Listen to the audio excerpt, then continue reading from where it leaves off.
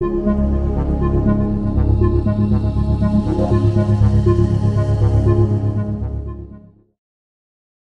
and welcome to our session.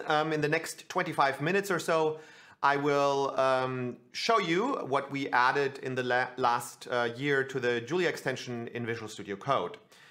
I will demo some of the parts. Other parts will be demoed by other members of the core team of the Julia extension. But I want to stress at the outset that many of the new things that we added over the last year were actually contributed by other people. And so thank you to everyone who opened pull requests, opened issues, gave feedback, and helped us make this extension better than it was in the last year. So the first major new feature we want to showcase is support for native Jupyter notebooks in Visual Studio Code.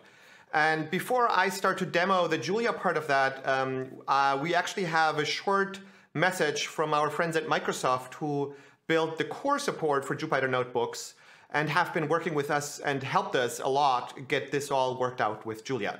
So Claudia, take it away.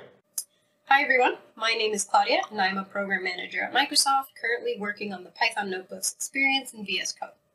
As some of you may remember, the Notebooks experience in VS Code originally started in the Python extension back in 2019. The Jupyter community gave us feedback that you all wanted to be able to use other languages with notebooks in VS Code, and rightfully so.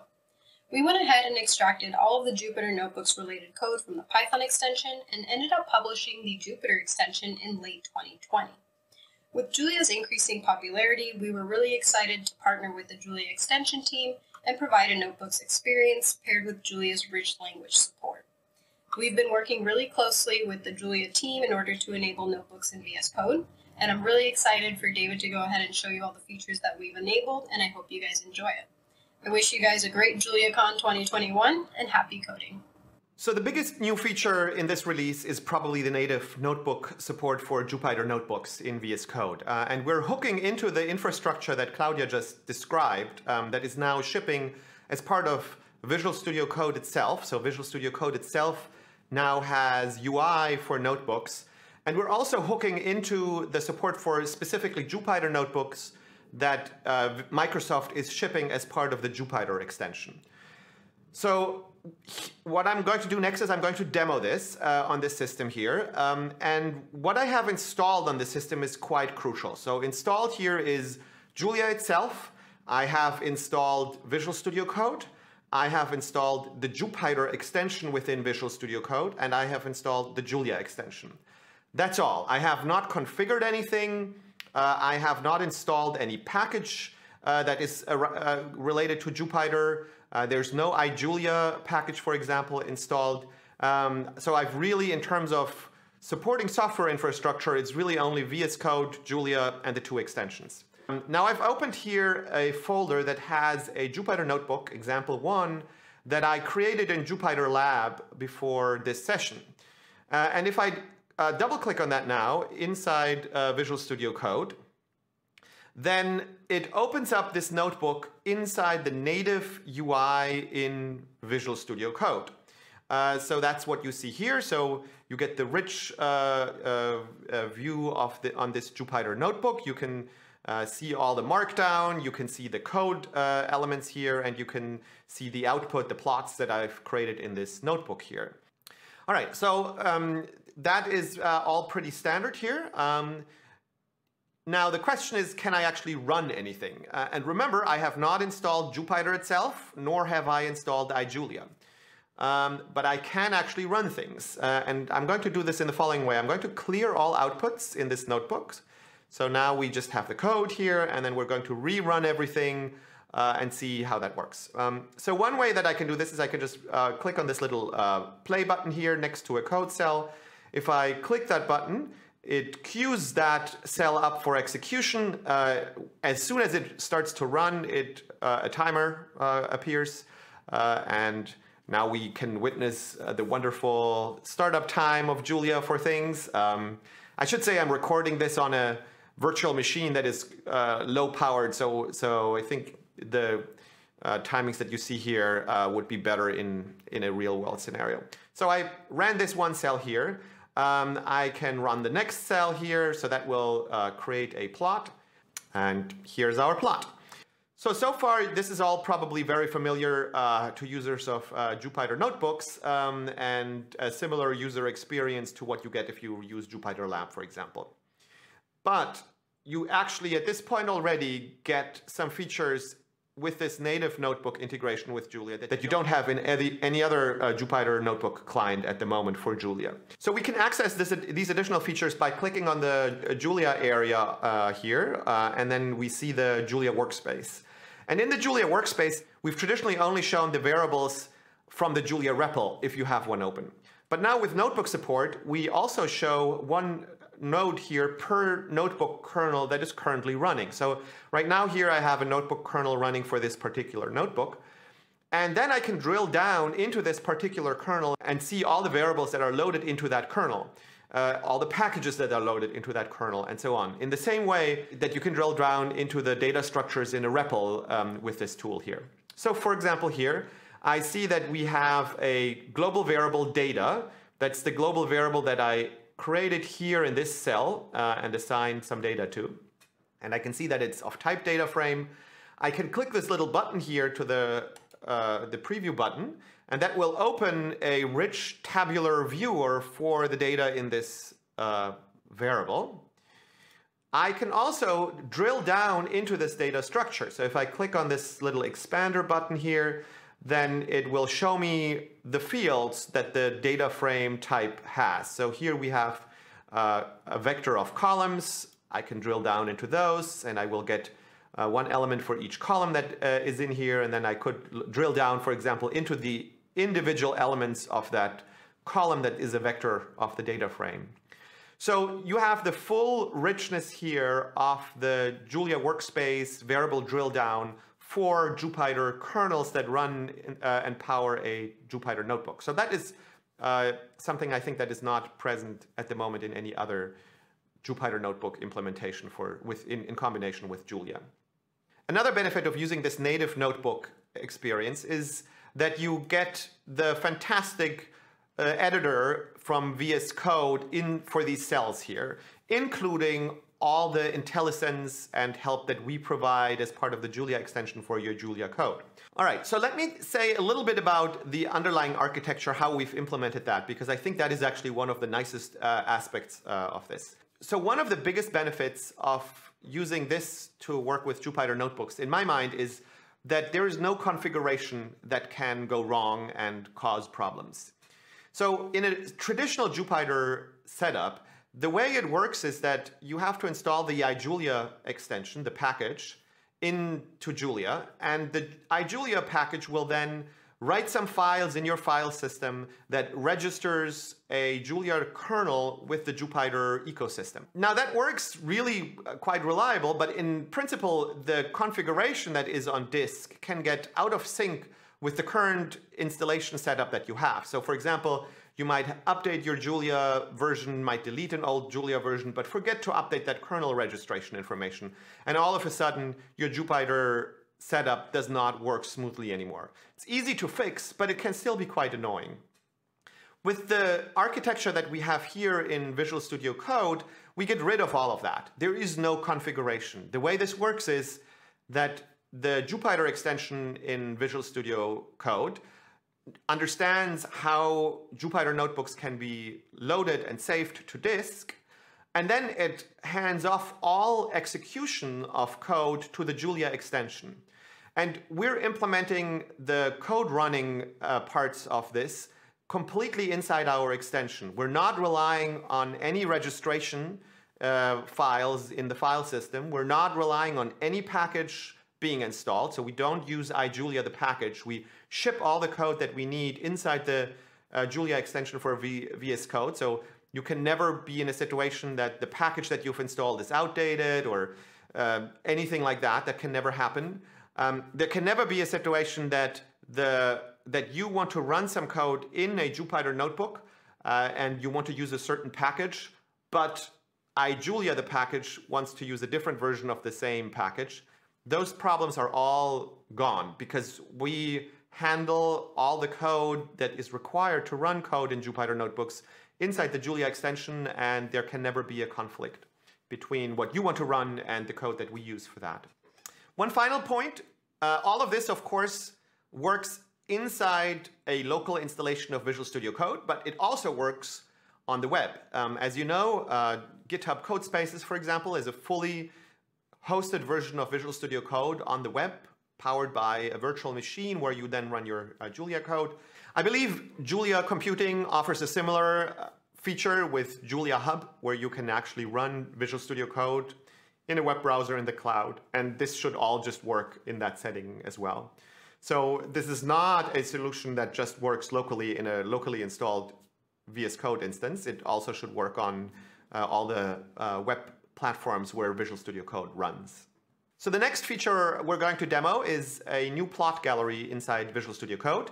And that feature is actually going to be demoed by Tony Long. Tony is an undergraduate computer science student here at UC Berkeley, and he added that feature over the last couple of months. And Tony, take it away.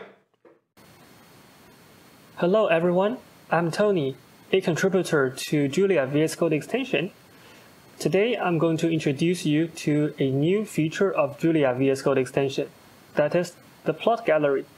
The plot gallery will help you manage your plots efficiently. So let's get started. Then I'm going to open a REPL provided by Julia VS Code extension. So one way to open it is through the command palette. And type REPL and select Julia Start REPL. Here I already have a REPL open and libraries loaded. And let's start plotting. So here I'm going to use the Vega dataset to plot some interesting figures. Yeah, as you can see, the plot just pops up. And let's plot more. So, and let's plot from another dataset.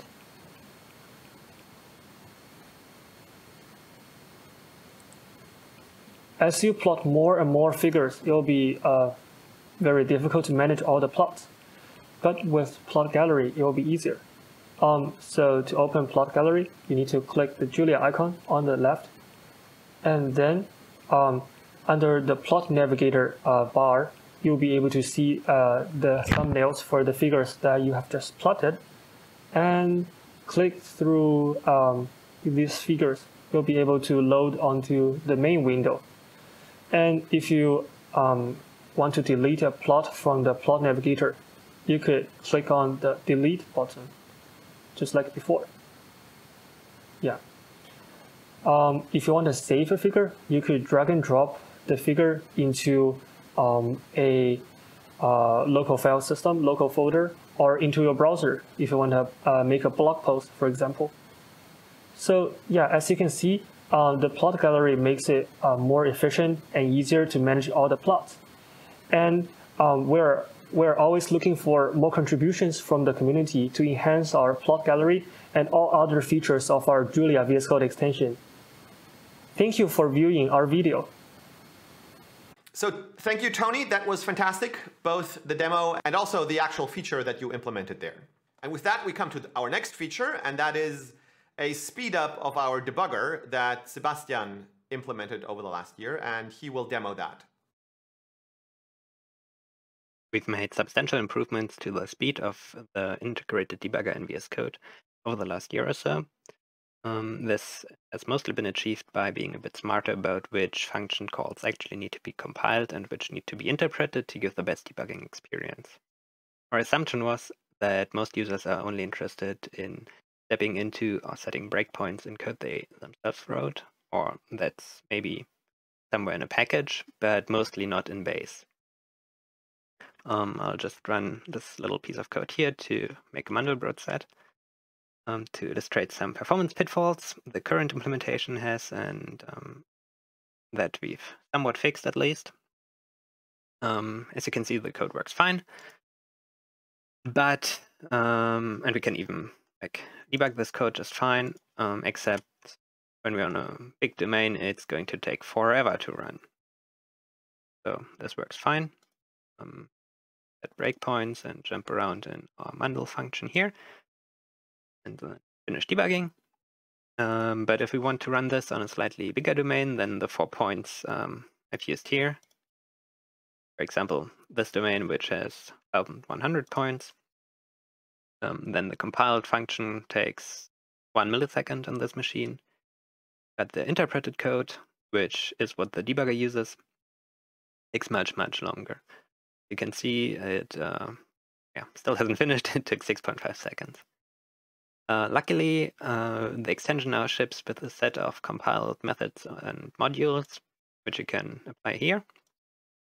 As you can see, most of base is compiled except for a few higher order functions, and also other modules, mostly standard libraries, are also compiled. If I run this code again, then it's going to take substantially less time. We're still 2 orders of magnitude from the compiled code, but this is a much better situation already. The next feature we're going to show is the ability to connect Julia to external REPLs, long-running REPL processes. That was another feature that Sebastian implemented, and here is his demo of that feature. Another cool feature we've worked on over the last few months is support for persistent sessions, be it on remote servers. As you can see, I'm SSH'd into a remote here, or even on your local machine. You can enable this with a Julia persistent session setting, which causes your Julia REPL to be started inside of a persistent tmux session, which you can then handle yourself. I've already run most of the code in this file, and I'll just run this make mandelbrot function again to produce a plot. As you can see, it just works. There was almost no startup delay because we only needed to connect to this already existing Julia session. The workspace is pre-populated and everything works the same as always. You can, for example, run long-running function calls inside of this Julia process, disconnect your notebook or whatever from the remote server, and connect at a later point to check your results.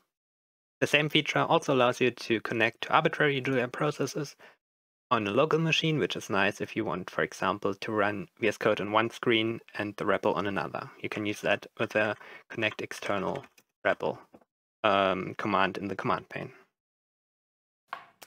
One feature that we had in Juno that was missing for a while in VSCode is progress logging. And Sebastian added that over the last year, and here is his demo of that feature.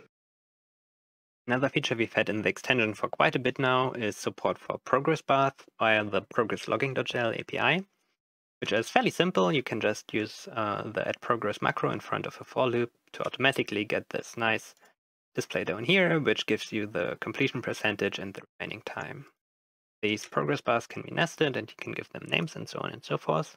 Just check the docs for more details. And the UI also lets you cancel the computation, which basically just sends an interrupt exception to the Julia process with the expected results, I suppose. You're also not limited to for loops here.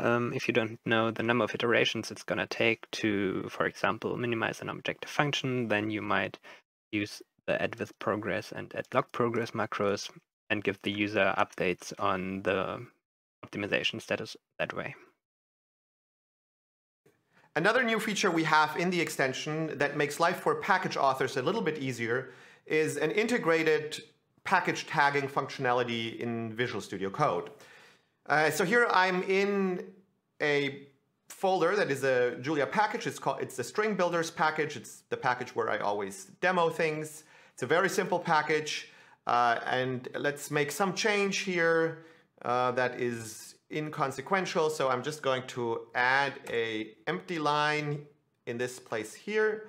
I'm going to commit that change here, add an empty line, and now I'm going to pretend that this change warrants a new release of this package. Now I can start the command palette and I can look for this command called Julia tag new package version. It's still labeled experimental because it still is a little bit experimental, but I use it for all my packages and it works great, and I know many others that use it as well. So I think it's ready to be tried out. So you click that, and now you select what kind of release you want to tag. So do you want to create a new patch, minor, major release, or something else, custom, for example. So I think this does not warrant a major release, so I'm just going to create a patch release. So I select patch release here. And now a little script runs, and it will essentially do everything that's needed to create a new patch release.